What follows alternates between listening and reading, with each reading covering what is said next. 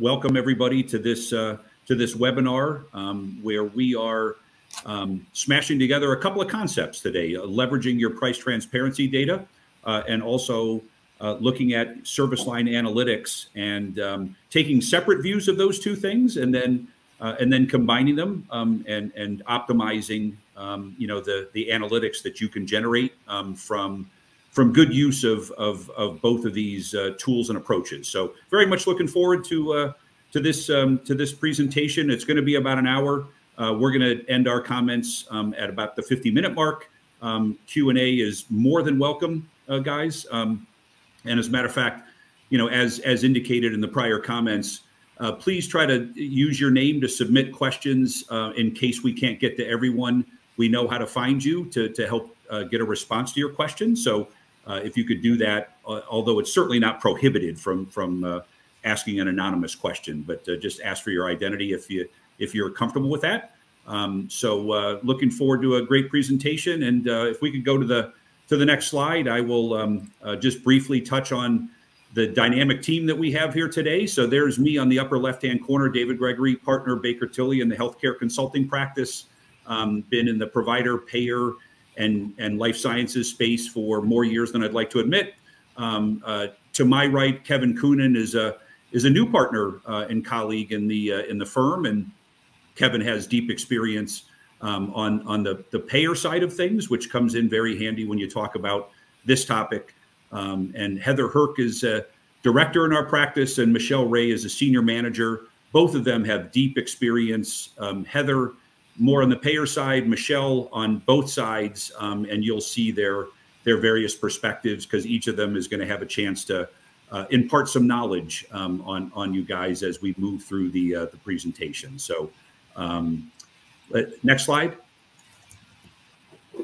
So here's our learning objectives, and then I'm going to get out of the way and allow the other experts to impart the knowledge as I indicated, right? So we are going to provide some tips to you in terms of effective techniques to extract price transparency data for competitors and contracted payers. I think the primary use case that I think everybody's aware of and everybody is buzzing about is using these price transparency files to benchmark yourself for competitive intelligence and things of that nature. And that's absolutely an appropriate and popular use case, for this data. It's not easy, and we're going to outline today why it's not and why Baker Tilly can make it easier for you, if you so choose. But that's definitely the obvious use case that's out there. I grew up in a managed care world where we used to negotiate contract terms as to how proprietary those rates really were and who could really know, the rates that were in place between a provider and a payer. It was a big deal. It was a big black box in the United States, and that black box has been burst. And so we are literally in unprecedented times when it comes to the availability of this data, and everybody should be using it to their advantage for sure. The second learning objective is connecting this data to your service line performance. I think every hospital in the country is evaluating whether or not all of their service lines are worth keeping, worth expanding, worth shrinking, et cetera, right? So that's it's an important point of view we have, is to leverage these price transparency data into that realm, and then finally kind of bringing the two together. And I think Heather will be helping us kind of connect the two into the one integrated approach, and we'll bring it home from there. So that's the learning objectives, and I'm going to hand it over to Michelle Ray, who's going to kick us off with some background information. We've got 4 polling questions today, guys. Please respond to those polling questions so you can get your CPE credit. But Michelle, go ahead. Sure. Thanks, David. Good afternoon, everybody. I appreciate you joining the webinar. As David said, we're going to talk today about the regulations, the challenges, and the value of transparency data and its value with service line analysis. So I wanted to start with a typical overview of transparency and coverage. So transparency and coverage was enacted by CMS in November of 2020. The requirements were different for hospital and health plans. But basically the reason around it was to provide access user-friendly access to consumers regarding price transparency, cost of services in advance of receiving those services. It kind of ties into the No Surprises Act also, which provides some level of transparency to consumers also. So there was two major components or tools that are part of this rule. And one is implementing a shoppable services tool, which is a tool that would be available on hospital and health plan websites, which acts as a comparison tool. And the other one was MRF data, or machine readable files. And the machine readable files, I'm sure many of you are probably familiar somewhat with them, has presented some challenges in terms of extracting the data. And we're going to talk about those challenges today and ways to mitigate them, and also ways in which you could utilize them to do some benchmarking, as David said. So we'll go into more details. We have some slides on challenges, on format, and what the transparency file data can do for you moving forward. David? Yeah. So our first polling question, just a heads up, again, need to ask everybody on the line to respond to all of these as quickly as possible. You'll see it pop up on your screen here momentarily if you haven't already. So first polling question, has your organization used MRF data in competitive reimbursement analyses? That is the primary use case around the country. And we're just asking you, have you done so, right? So the response is not yet, no plans. B is not yet in a meaningful way, but we do plan to in the future. Or yes, we've started to review rates. That's response C. Or yes, we're pros at using the MRF data. I'm going to be very interested to see how many responses we get for D. And then you can always use, E, not applicable. But if you could go ahead and please respond to that, we will share the results in probably about 2 minutes or less with you. But in the meantime, we'll proceed on to the next slide, and then again come back to me for results when they're available. Michelle? Great. Yep. Thanks. So how to access price transparency data. So the requirement is that price transparency data is available on hospital and health plan websites. Oftentimes you have to do a little searching for it, but it is out there. Also, a shoppable service engine is out there. Initially, there was a requirement where not all services needed to be included, for example, in the shoppable service tool. That is, I believe, changing soon.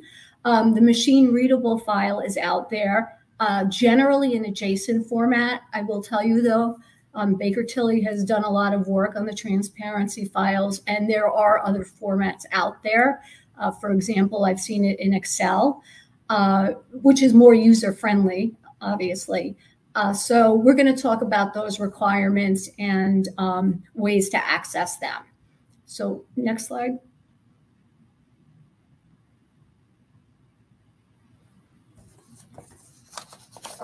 I think so. Goals of the transparency file and what it's going to do for you. Obviously, it's going to drive down the cost of healthcare. Price transparency has definitely increased competition in the environment. Initially, even though it's really focused on consumer friendliness and access, it's also being accessed by providers and health plans alike. So it's a great tool to check out, where you are, the provider, in terms of other providers in the area. It also is accessible for members. Members can actually search for prices prior to receiving services. That definitely would affect the cost of healthcare and also drive competition. A member or a potential member may see a price that's much lower for one provider, and that could affect the patient base and the volume of services. Also, too, it's a tool that definitely we're seeing more and more, including ourselves, used by researchers, vendors, analysts to really dive into the data. The data is in a format that's ingestible and can be brought into databases and analyzed and accessed, and really get down to the level of individual CPT codes, service codes, and we'll talk more about the service lines, but it's definitely very valuable and something that really can be used for providers in terms of benchmarking and negotiations with health plans. Next slide. And Michelle, I do have the results of the first polling question, so okay. sorry to break your momentum, but you know, so at the summary level, about 20% of you, about 1 in 5 of you, you know, are saying that you have leveraged, you know, the MRF files and have conducted compliance reviews of your MRF files. So there's another significant chunk that knows they haven't done that compliance check, and then there's a bunch that aren't sure, right? But you know, I guess the news headline here is that about 1 in 5 have done a compliance check, and so that's lower than we would anticipate. And we do recommend that while CMS is not out there finding people left and right, you know, we do think it's just prudent to, you know, to certainly make sure that your files are compliant, and formats are changing almost annually with new CMS guidelines. So it's a prudent thing to do. But 1 in 5 are saying they've done a compliance check. The rest either aren't sure or haven't done it. So. Yeah, that's a good point. We do have a slide. I don't want to skip ahead, but probably after this one on compliance. So as many of you probably know, CMS has started doing random reviews of hospital websites to see if the MRF meets the requirements, if it's even out there, the naming convention, the file specs. And to date, over 700 hospitals, I believe, have been given notices over the last couple of years on non-compliance issues. Some have been issued corrective action plans, and others are actually fined and penalties. And the penalties are quite high. You know, they recently increased them. So it ranges from, I believe, $5,000 to almost $1 million. So it's really a significant penalty, and compliance is really important. And what we've seen is, you know, throughout the industry, an increase in the requests for an MRF assessment and the need to do that. And as David mentioned, there is a plan for the CMS file formats to change over the next few months, if that's still going to go through. And so it's very important from a compliance standpoint that everybody takes a look at their files. Because I believe the latest data was about 70% of hospitals that were reviewed were compliant, but that's not reviewing every hospital. That's, you know, whatever their process is in terms of randomly selecting. So I think everybody should keep that in mind. My colleague Kevin is going to talk about some of the challenges in detail that we've seen with the data. Just to give you a, you know, preview, it's between, you know, not being complete, having duplicate services with different rates. So there's a lot of challenges, and assessments, I think, are very important. So anyway, let me just back up. I thought I'd segue into that, David, since you brought up compliance.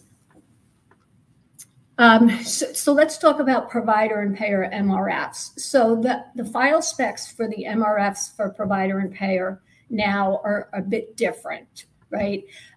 Some are easier to work with than others. So there are differences there.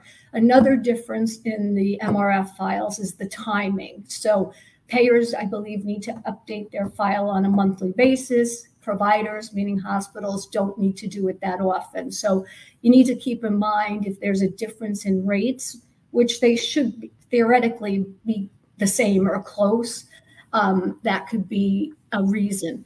Also, too, on some of the files, the number of services, you know, the requirement was 300. They're moving now to have all services in the file. And then also just the accessibility of the file and how easy it is on each of the websites, whether it's the payer or the provider, differs. So there's definitely inconsistency on both sides. But those are just, you know, some of our observations. Next slide. So we touched on this a little bit, but let's go into more detail. Benchmarking reimbursement rates with competitors. So what can this transparency data do for us? Well, it's probably not the only component in benchmarking, but it's a complement, a supplement to typical benchmarking activities. For example, the benchmarking that we do at Baker Tilly. And what we're finding is more and more clients are asking to incorporate transparency rates into benchmarking activities. And, our assessment at this point is there's definitely a value to that because oftentimes the MRF is not very ingestible, and we can definitely, help with that. Provides valuable information in the contract negotiation process. I mean, this is really important in terms of if you, the provider, or you, the payer, are thinking of expanding your service area or your market, and you want to see what's out there and what the rates are. Network development activities, if you need to expand your network in certain areas or work with certain specialties, you can gauge that. Optimizes profitability. Well, service line analysis, we're going to talk about that a little bit later, but while the MRF is not necessarily organized specifically by service line, the data is there. So that's definitely one of the ways to analyze it. And then we'll talk about that with Heather in a little while. This is really important. I'm a very big pro when it comes to patient and member satisfaction through empowerment. This is definitely going to have an impact on patient satisfaction, knowing up front what the fees are, what the costs are prior to making appointments or prior to getting the services. And this is a really important piece. And I don't think it should be discounted at all. And then strengthening relationships with the providers and payers. So, as David said, like the best kept secret were these rates for years. And now they're out there. And I think that's only going to improve relationships with the providers and payers because transparency drives trust. And it just makes sense that moving forward, they'll have better and more productive negotiations. Next slide. Okay, so this is what I talked about that I jumped to. Again, compliance considerations and where we are in terms of the hospital side. To date, we haven't seen it on the health plan side. I would suspect that will be coming down the pike, but I think this is really, really important to take a look at and consider MRF assessments and compliance and timing of the files. It's really important. Next. Dave. Okay. Okay, so polling question number 2, although I apologize, I'm a little confused. I thought we flipped them, but because I think we already responded to this compliance question, correct, event coordinator? So depending upon which question you have up in front of you, because I'm not getting feedback from the event coordinator. If it is the competitive reimbursement analysis, has your organization used MRF data in a competitive analysis? Please respond. There we go. So here are the response options, because the first question you responded to had to do with compliance, and we commented on those results, the 1 and 5. Now this is, has your organization used the MRF data in a competitive reimbursement analysis? You can see the options here. Not yet, no plans to do so, which we don't recommend. B, not yet in a meaningful way, but we plan to. Or C, we've started. Or D, we are pros at using the data. And of course, E, not applicable. So, apologize for a brief confusion here, but I think we've, effectively swapped the first 2 questions here, and we're going to get you feedback on this competitive reimbursement question here, shortly. But we'll continue with the content and then come back to you with the results. Hi all. So my name is Kevin Coonan. David introduced me earlier. I spend most of my time working with health plans, payers. Most of my work with payers is in the network management space. And network management has had a lot of challenges in the last couple of years with transparency and coverage, No Surprises Act, et cetera. And then, of course, normally complicated market managing provider networks. And so I wanted to talk a bit about some of the challenges with these machine readable files, both for payers and providers. Anyone trying to use this data. So maybe let's talk through a few of these. And maybe first, as David said, network rates between providers and payers for the longest time, were sacrosanct. Like we didn't talk about them. They were business confidential information. Mm-hmm. And there were companies, there were providers, there were health plans running all sorts of analysis, like coordination of benefits analysis, to try to, figure out what the rates are for their competitors. And then along comes transparency, and now we have in theory, and we'll talk about why that's in theory, but in practice it can be more difficult, access to all of this, competitive information that no one ever had before.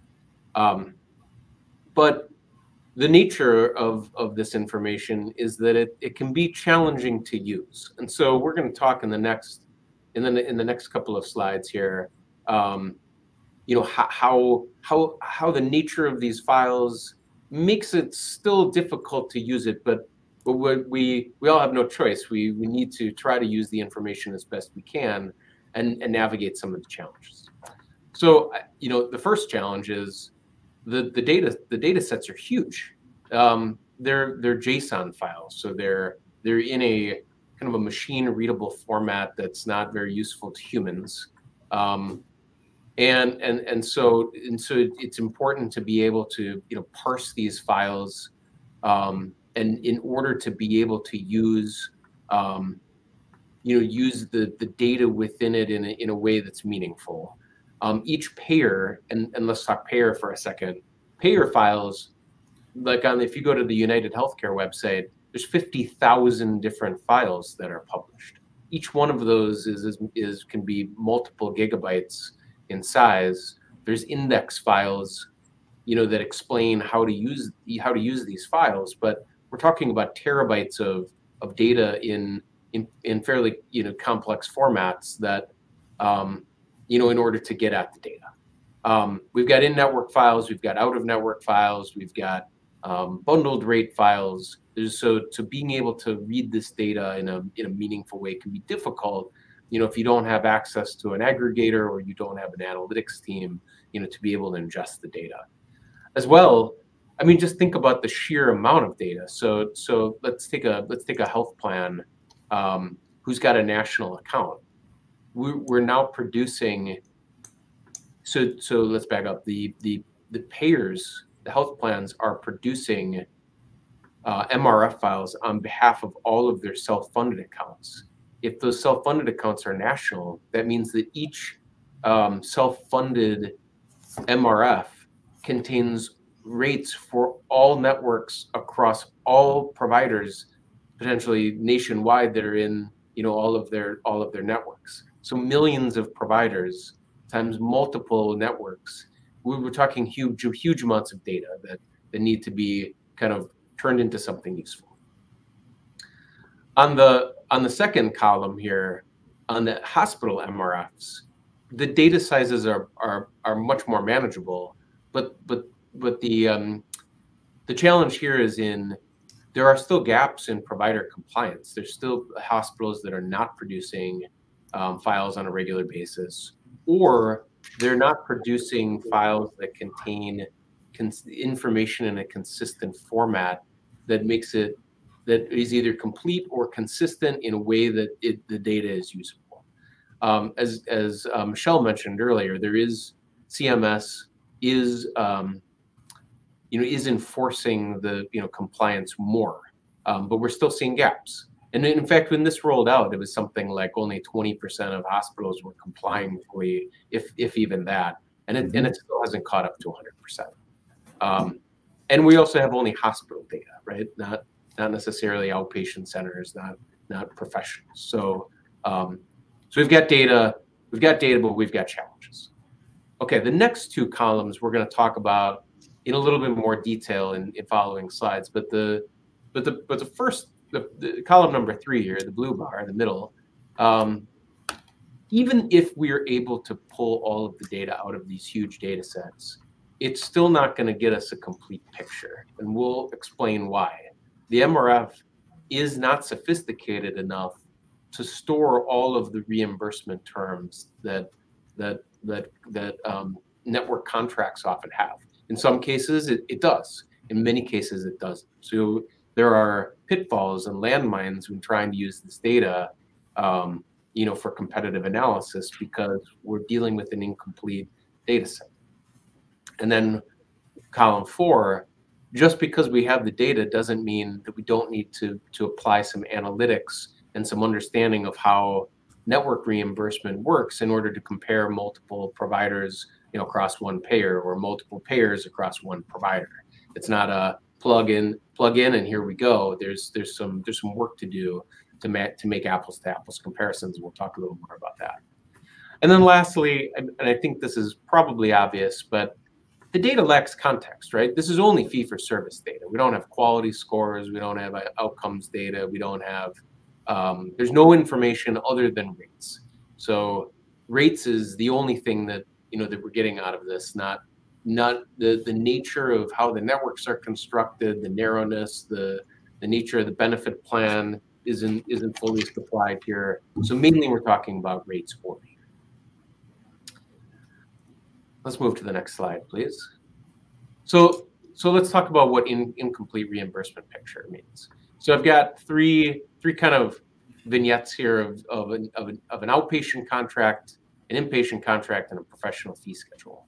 So in the upper left, let's say we've got an outpatient schedule, and we say this may or may not pertain to some of the contracts that, for provider organizations that are on the call. But we've seen these in various payers and providers. Oftentimes there is a not to exceed term. So we might say, all right, we'll pay $3,000 per case, not to exceed 80% of charges, or we'll not pay more than $600 or 80% of charges if it's not a surgery. Sometimes there are surgeries on ER claims, for example, and so there's logic that says, oh, if there's a surgery, pay the surgery always first, not the ER. So the MRF, it loses some context. Number one, the lesser of doesn't appear. It can appear. The 80% can appear if in certain cases in the MRF, but oftentimes we see that the payers will supply the case rate without the percentage. And so we lose the lesser of. Now, how meaningful is that? It depends on the nature of the charge master of whatever provider the network agreement pertains to, but you are losing a bit of information if you were to use it, say, in a contract negotiation. You're missing a bit of information. Second, it doesn't tell you if you see an ER and a surgery, if that condition were to occur, pay the surgery, not the ER. Now, maybe standard practice is that surgery pays over ER, but that's not always the case. We've seen payers where the opposite is true. It's not as common, but it does happen. So it's hard to know. The hierarchical nature of reimbursement, can be impactful. Let's talk inpatient for a second. Oftentimes, not as common as probably used to be, but there are per diem contracts still in existence. Per diem contracts often have carve-outs, so we'll pay $4,000 per diem, but for certain surgeries or certain procedures, either denoted by ICD codes or DRG codes, we'll pay a carve-out rate. So in many cases, payers will say, I like I'm choosing to only put the per diem because the per diem covers all of my rates, not the DRG. The DRG in some ways is not mutually exclusive to the per diem because, again, there's a hierarchical relationship. So when you look at an MRF, you may see here's revenue codes, here's the per diem rate, but you will miss some of the OB in this case, or the spinal fusion, which if a claim were to, if you were to compare, between different providers or payers, you'll lose some of the under or over payments, or under the payment differences based on those particular services. So again, use with care. On the professional fee schedule, this is generally more straightforward. Usually professional fee schedules are CPT with a rate. That's not always the case. Sometimes, especially for new rates, we'll see percent of charge if CMS or if a new CPT code is released, and CMS, oftentimes even commercial rates are subject to what does CMS pay. Sometimes CMS doesn't have a rate yet, so we'll plug in a percent of charge until a rate appears. So we've got some percent of charge complications as well. There's some adjustments that payers make, like multi-surgery discounts or different classes of providers creating discounts, and those often are shown in MRF as well. So the MRF is pretty good, but it's not a slam dunk in certain cases, and it's hard to know if you're getting the whole picture or not. Hey, Kevin, can I just interject on the poll results? So, on the question of your organization using the MRF data to your advantage from a commercial reimbursement analysis standpoint, 25% of you have no plans to use it in that way, which is interesting. Half of you, 50% of you, do have plans but haven't yet pulled the trigger. Another 20% are actually engaged in competitive analysis using the MRF files. And then there's 5% of you that consider yourselves pros at using the MRF data to your advantage. So, kudos, to the self-proclaimed pros out there.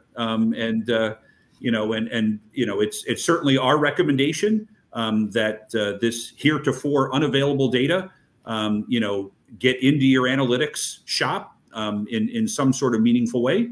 But that's how the responses are peeling off on that question of using the MRF effectively. So I hope we didn't confuse the audience. The first survey was about compliance, and about 1 in 5 of you, have thought about compliance in a meaningful way. This is more about using the data in a competitive, meaningful way. And about half of you plan on doing it, and about 5% of you consider yourselves pros at using the data in a meaningful way competitively. So just, Kevin, I'll get out of the way again, but just kind of wanted to catch up the group on the polling. No, that's well timed and interesting results. Yeah. Yep. So we talked a little about MRF isn't perfect, right? It's not sophisticated enough to provide you with a fully complete picture, right? You're trying to understand what are my competitors being paid, and what are my competitors paying, but you're working without a full deck. You got a lot of information, not everything. Some is better than others. But let's also talk. When you do get the information and you make some assessment of how reliable that is. Now we have to do some work in comparing rates to one another, right? So what we're striving for here, and again, this is not a brand new concept in benchmarking that's been around using other methods. But when we get rates like this that we're comparing together, we're really trying to look for direct apples to apples reimbursement comparisons.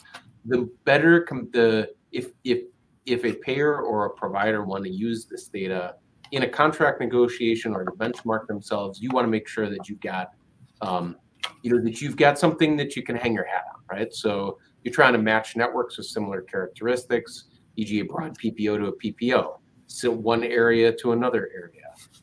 And then we're trying we're trying to find close matches, and we'll talk down below. If we can get, if this is an inpatient example, if we can get a DRG to a DRG, that's fantastic, because then we can say, all right, payer A's got a DRG contract, payer B's got a DRG contract. We can know, all right, payer A, we can back in to, looks like this payer is paying a $10,000 case rate, or base payment rate on DRGs. Payer B looks like an $8,500 base payment rate. That's really useful information, and it's directly comparable. Now, oftentimes the MRFs do not contain DRG outlier clauses, but there's usually rules of thumb around how outliers work. I think the payer A and payer B were getting pretty close to being able to apples match up. Percent of charge, if we get a percent of charge and a percent of charge with the same provider, hospital 1, 2, 3, we can pretty much say, all right, payer A is paying more than payer B. That's pretty close. But it's when we get different reimbursement methods that we either need to filter those and not use them, or normalize them in some way. For example, maybe we've got a DRG payment and a per diem payment. How do we normalize those? We might say, okay, DRG 1, 2, 3 pays $24,000. And payer B pays $4,000 per diem, but the average length of stay is 5 days. So we assume that the average payment would be $20,000. So we're doing some normalization to make comparisons. There's also cases like DRG to percent of charge. Boy, this gets harder, right? Now we're taking DRG 1, 2, 3 at $24,000, but now we have to mock up what we estimate to be a typical DRG set of services using the particular provider's charges in order to calculate what the total payment would be. We're going through a fair degree of derivation that becomes a little harder to defend if we're using this in a negotiating, at the negotiating table. So we're always looking for direct comparisons. And each service category, as we talked about before, is a little different. Professionals tend to be the most straightforward, but outpatient can have a mix of case rates, percent of charge, APCs, Medicare-based payments, et cetera.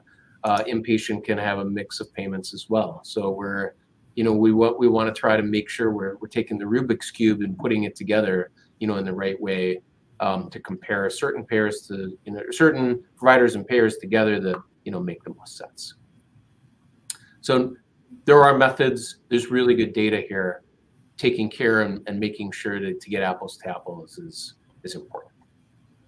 Yeah, Kevin, we got several questions on how comparable is the data across providers, and I think you just nailed it, right? That that is the fundamental challenge with using this data for competitive intelligence, is getting that apples to apples comparison that you just reviewed. So we got several questions on that front, and you just proactively nailed it. Okay, third polling question. What have been your organization's largest challenges in use of the MRF data? Now, some of you may not be using it, but for those of you that are using the data in some way, shape, or fashion, and appreciate a response from everybody. A, having time, resources to start looking into it, that's your biggest challenge. B, gaining access to the data in a usable way. Or C, drawing actionable conclusions from the MRF data, which is likely connected to what Kevin just reviewed, which is how do you make this stuff apples to apples, right? So that I don't want to speculate too much on why you're responding C, but that's one of the reasons why you might respond C, and then of course not applicable D. So if you guys could go ahead and respond to polling question number 3. We promise that this is the right polling question for the right responses, and we'll keep moving forward. Two other answers to questions, because they've been coming in fast and furious. In addition to the comparability, freestanding ambulatory surgery centers are not typically in these files. Now, hospital-based ambulatory surgery cases are, but freestanding entities, and you can debate the definition of freestanding, but typically no, they are not in there. And then lastly, hospitals are supposed to update these files annually.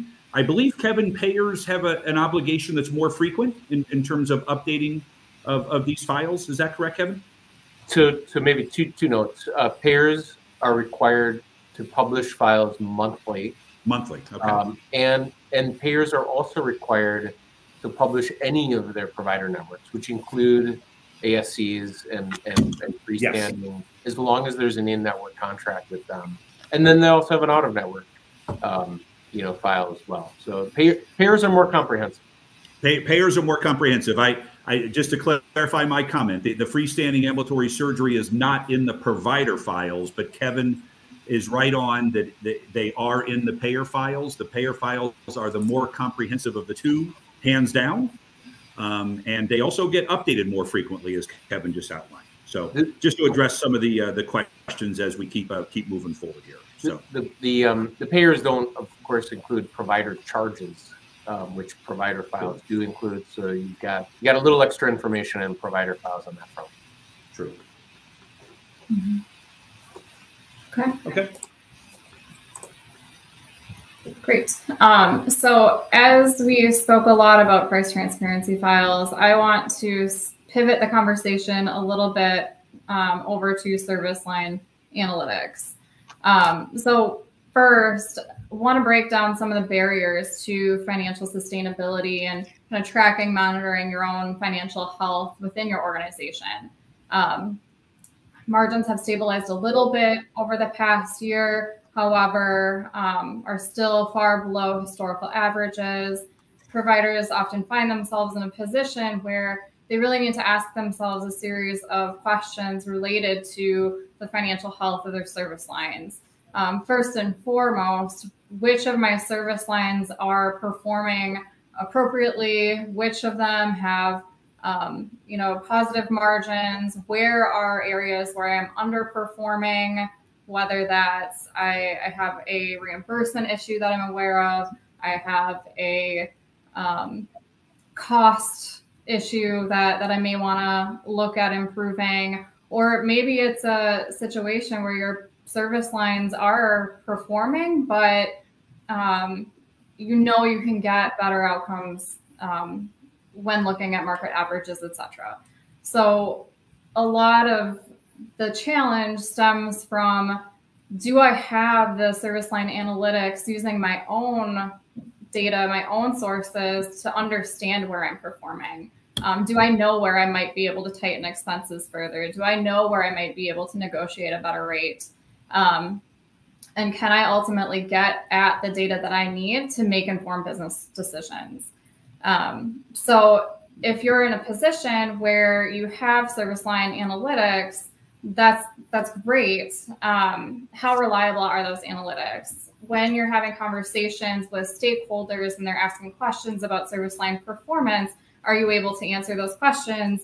And using the methods that you have available to pull together service line analytics, are people able to trust it?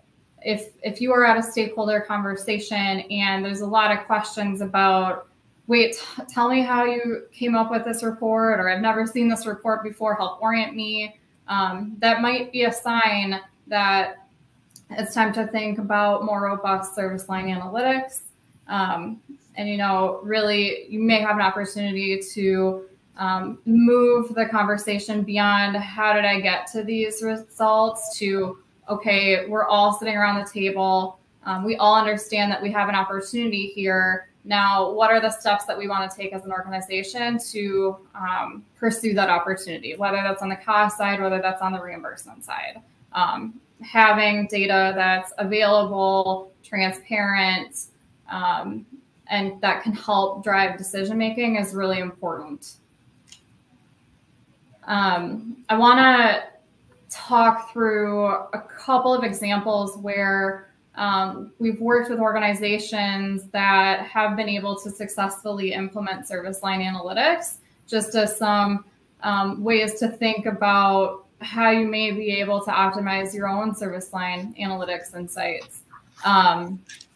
We were working with an organization in the past where they made the decision to move from more ad hoc analytic request-based service line analytics, where they were grabbing a couple different data sets, a couple different systems to try and answer questions that would come up from their stakeholders across different types of service lines.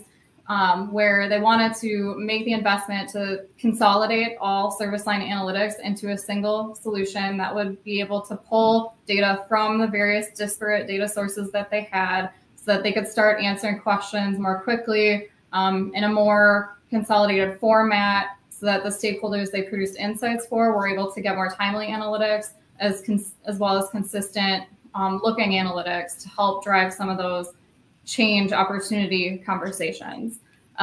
Once they made this investment, a couple of the service lines, and especially orthopedics as a service line that they were able to look at was related to how is my orthopedic service line at large performing? They were able to see that the average cost per case was higher than they had expected, and they wanted to know why. So their analytics solution was able to pretty quickly drill down into lower green than just that high level service line. And they were able to compare some of the doctor peers against one another. And what they ultimately identified is that one of their doctors was using a knee implant that was not compatible with one of their Mako robots, which was driving up costs for those cases. And it was also having an impact on length of stays and patient outcomes. So through these service line analytics, they were able to have a conversation with the orthopedics team, identify ways that they might be able to change some behaviors to be able to ultimately get those costs more under control in areas that they would like to see them in.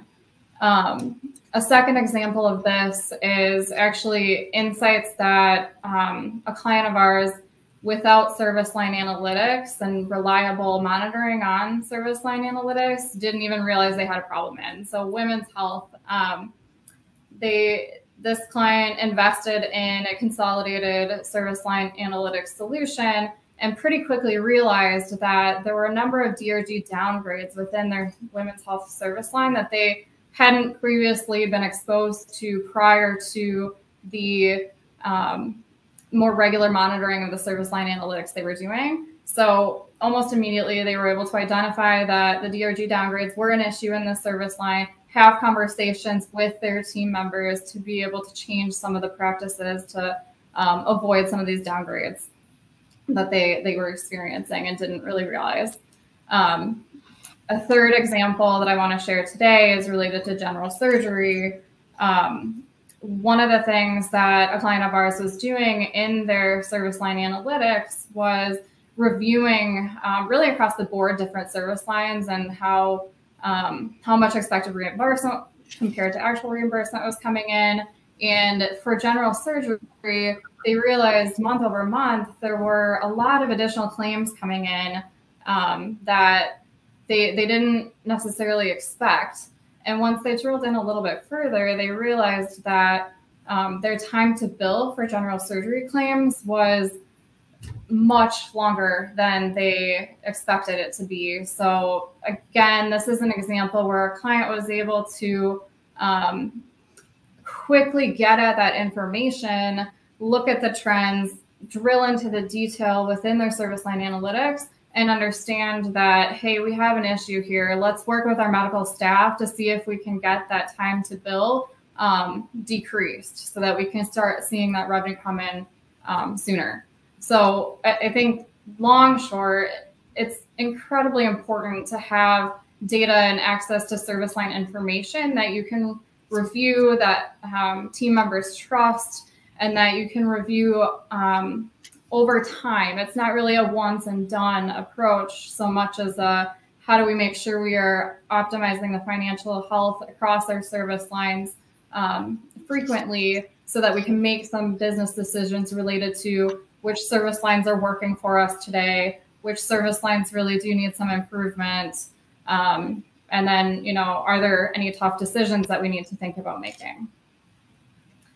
So as we think about service line analytics and in context of price transparency, there's a couple key points that I want to make here. The first is just an organization's own service line performance and analysis of that performance is going to remain a crucial step in understanding where to start conversations with payers, for example.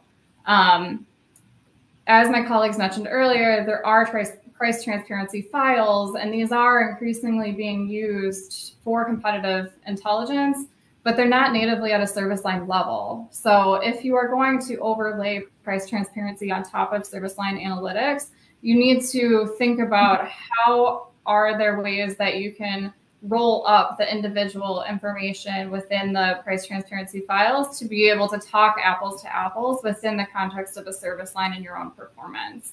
And then last but certainly not least, but as Kevin mentioned earlier, there's additional, I'd say, caveats or challenges that need to be considered when looking at price transparency files in general, and then trying to translate those to your own service line analytics. With that said, I am going to pass it back to David to kind of wrap us up here. Okay. I feel like I'm spinning about 6 plates on my fingers and toes right now, but we'll get through this. So thank you very much, Heather. That was great. So thanks to all 3 of you for for contributing. So we're in the home stretch. I'm going to hit some takeaways here in a minute, but question 3 of the polling. If you're dying to know what the results of that question was, what's your biggest MRF challenge? 50% of you said the time to get to it. And so that's interesting. Half of you are saying it's simply a time issue in terms of getting to those files.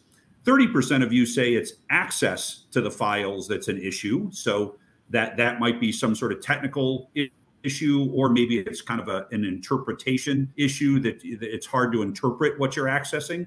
And then 20% of you say you're having trouble getting actionable insights out of the files, right? Which circles back to all 3 of my colleagues' comments around getting to apples comparisons and creating the right unit of analysis. In this case, we're talking about service line today, right? To get you to a point where you can actually have actionable insights like the things that Heather, just rattled off, right? So interesting poll results on that polling question number 3. The key takeaways as we try to land this plane and see if there's any, kind of final questions. We really feel strongly that this data should be treated like gold in the sense that, if you're younger, you probably didn't realize that how much of a black box this has been for the past half century.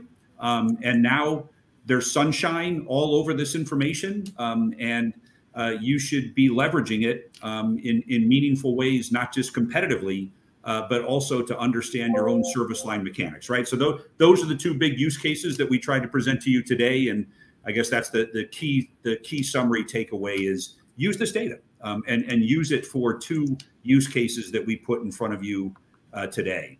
The second bullet, the thing that I'll highlight that's somewhat unique to what Heather's summary was is charges. Rates are one thing. Charges oftentimes get sloughed off as meaningless, but charges are still something that consumers see, et cetera, right? And charges vary a lot by region. They vary a lot by hospital. And as Kevin pointed out, the provider files do have charges in there as well as contracted rates. And you should really be looking at both, because if your charges are an outlier, maybe your rates aren't an outlier, but if your charges are an outlier, there's a possibility that there's consumers that are accessing those charges and steering away from you because your charges are an outlier, right? So that's a possibility, right? It's not a given, but it's possible. And so we just highlight that too, that it's the contracted rates are really the gold that I refer to, because charges have typically been more in the public domain, but it still doesn't hurt, to make sure that you're comparing your charges, to other charges for sure. And, the last bullet there is certainly bringing it all together. Having competitive, rates and using that in a meaningful way, and then bringing it into a service line level, which does require utilization data for sure. And so, certainly there are third parties like Baker Tilly